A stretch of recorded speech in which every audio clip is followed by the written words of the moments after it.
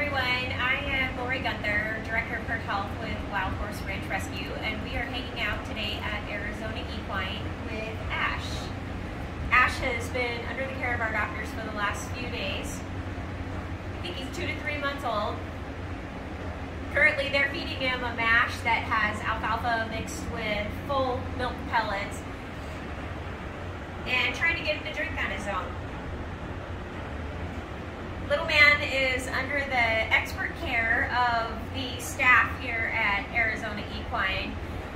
They are doing the research that they need to make sure this foal's getting everything that he needs in his diet. They're giving him fluids hourly, all day long, to make sure that he's getting plenty of fluids since he refuses to drink on his own still. Right now we're just kind of taking a nap and hanging out.